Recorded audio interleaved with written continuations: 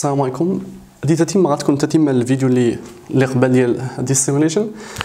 كنا هضرنا على Dissimilation in Sundanese وقلنا بلي the infix OR كي dissimilate أو will dissimilate to OR if it followed by another R. إلا كان متبوع بواحد another R في the same word. عندنا the same or a similar process عندنا في Latin when the effect of the adjectival suffix يعني the adjectival suffix عندنا هو alis.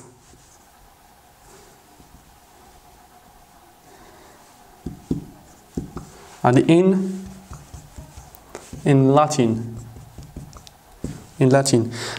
alis. هاد alis إلا كان if it's preceded by another al ولا il by another il, it will dissimilate to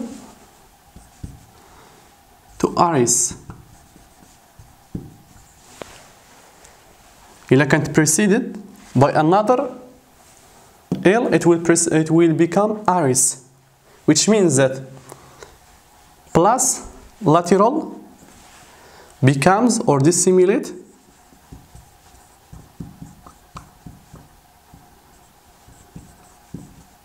to minus lateral.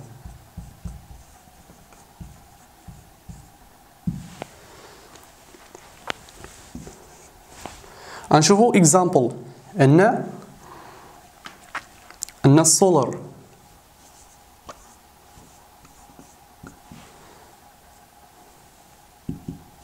solaris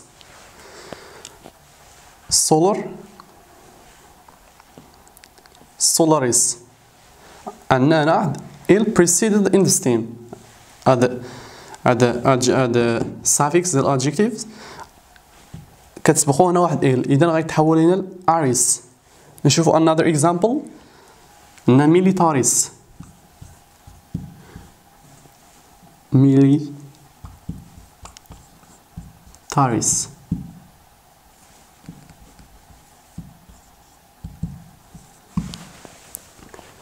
alis dissimilate to aris because it is preceded by another l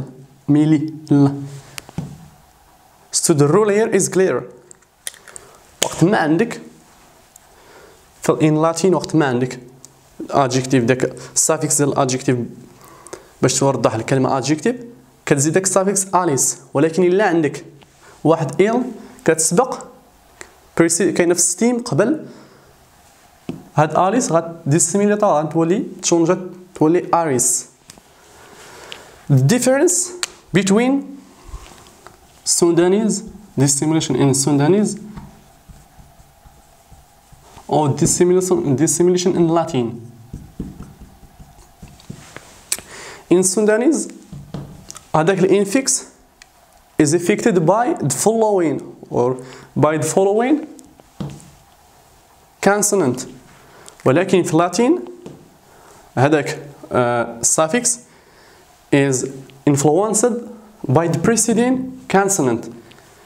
يعني أن في Latin أرى ال preceding consonant هو اللي كيأثر لنا على هذا السافكس هو اللي كيردو أريس. وفي السودانيز كما قلنا أن داك الأنفكس كتأثر عليه ديك following R، ديك R اللي كتبعو في الكلمة. And this is all about dissimilation in Sundanese and Latin. If you have any question you can put it below or you can contact me if you have anything, and thank you.